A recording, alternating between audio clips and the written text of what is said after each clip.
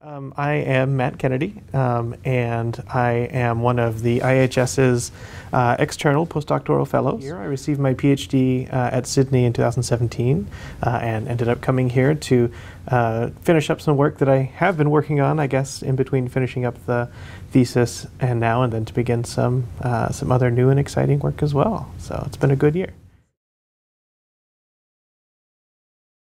It aims to bring together conversations that imperial historians on the one hand and historians of Australia's colonial regimes in the Southern Pacific on the other hand have been telling about two particular places in the world, mostly Australian Papua and British West Africa. Namely, that these two places, there are special conditions that render the model of colonial governance that has been operating by and large throughout the world inadequate. This project wants to look at both of these places not as individual places in which these problems exist, but actually as related inherently to one another.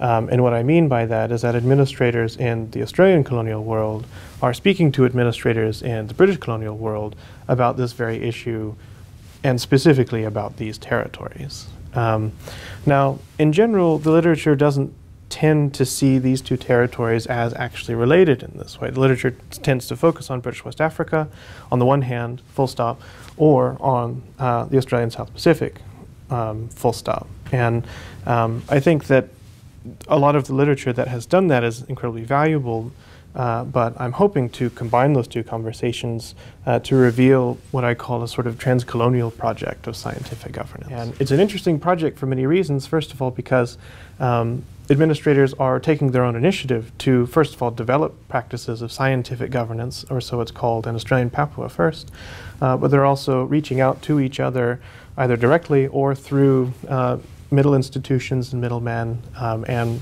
actual sort of institutions and administrative structures in London to affect their strategies of government and also to learn from one another about conditions. And why this is interesting is because this is not simply within the British world that this conversation eventually happens. As the 19th century turns into the 20th, and especially after the First World War, suddenly international organizations become very interested in this question. And it's mostly because of the ex-German colonies, which become mandates, and in many places they become mandates either to Australian colonial administration or to British colonial administration, in addition to other European governments.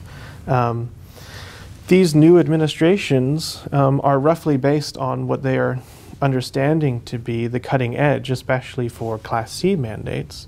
What that means effectively is that governments in Class C mandates more or less take scientific governance and try to apply it also to mandate governance, which in essence takes something that has been transcolonial within the British world, but still transcolonial, and transforms it into an international conversation, because reports go to not only mandate governments, but they also go back to the Permanent Mandates Commission in Geneva.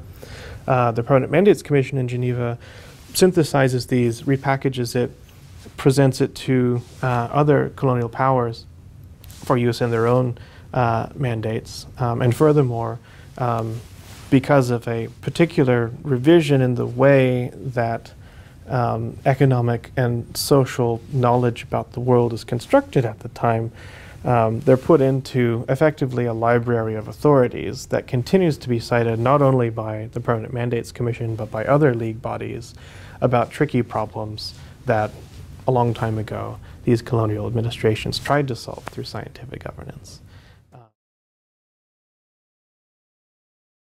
So one of the reasons why I'm so grateful to the IHS is that over the course of the year, I've received just ample time and wonderful support from a number of colleagues, both in the department and outside the department, who have helped in a number of ways develop not only this project, but several other projects. And I hope to continue a lot of these collaborations in future. A member of the department and I have submitted an NEH collaborative grant for a conference coming up, hopefully in 2020. We'll see if we actually win it or not. And been given the opportunity to guest lecture, and also have seen a couple of the different university special collections that I didn't know existed until other colleagues have put me on the right path there. So all in all, it's been a wonderful year for my own project development. I've made some good friends here, and I hope to retain connections here for a very long time. I'm happy to say that largely because of the time that I've been able to have here, I've managed to be successful in a Marie Curie Postdoctoral Fellowship grant, which I'll take up at the University of Sussex to work with Alan Lester. And that will be great fun, and that will also be more or less devoted to further refining the project about scientific governance, the League of Nations, and international discourses of economic order.